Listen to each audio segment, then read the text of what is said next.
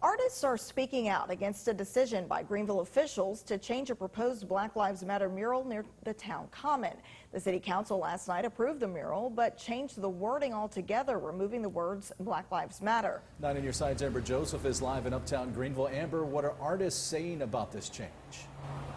Ken, Shayla, I spoke to Holly Garriott with the Pitt County Arts Council, and she says the 18 artists behind this mural are disappointed and frustrated, and it's not clear if they'll even move forward with the mural. This project came out of one artist proposal, and it is very important to him and our other lead artist that these words stay as close to that as possible. 18 local artists were inspired by murals across the country and wanted to bring that message and the words Black Lives Matter to Greenville. Negotiations in recent weeks led to a change to the mural at First Street between Cotanche and Washington, saying Black lives do matter, but a city council member wanted something different. I think that to unify, the wording needs to change.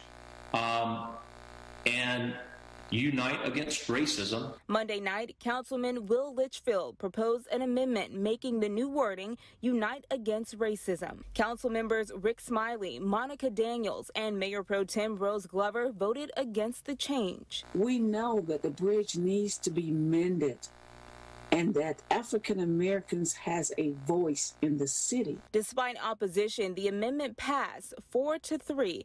Leaders with the Pitt County Arts Council say artists spent months on the proposal and worked with the city to adapt it. Already knew very clearly that the artists did not want to change the wording, and it was very important to them for it to have Black Lives Matter. Now artists are considering whether to go on with their work losing its key message.